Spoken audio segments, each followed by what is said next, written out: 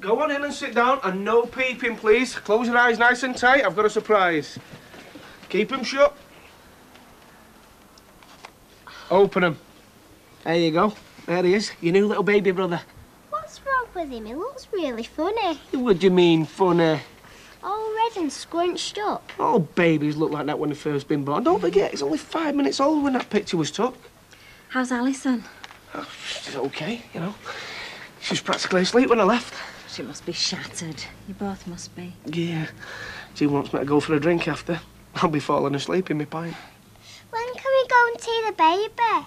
Well, we should probably wait until tomorrow. Give Alison a chance to have a bit of a rest. Yeah, she should be up to visitors by then.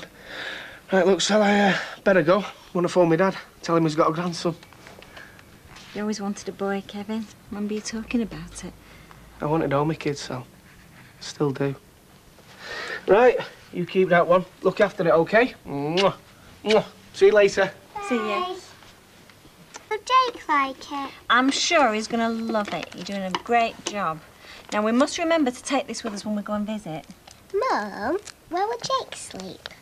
Well, at the moment, he's sleeping at the hospital. But soon he'll be at Alison and your dad's house. And where can he come and stay? What, with us? Yeah. Well, yeah, I suppose he can come and stay with us when he gets a bit older. But, girls, you have to understand that Alison is Jake's mummy.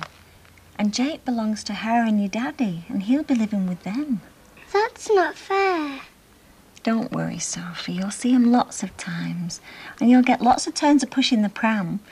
And I'm sure Alison will let you bath the baby and dress him. But it's not the same, is it? No, Rosie, it's not the same. It's not.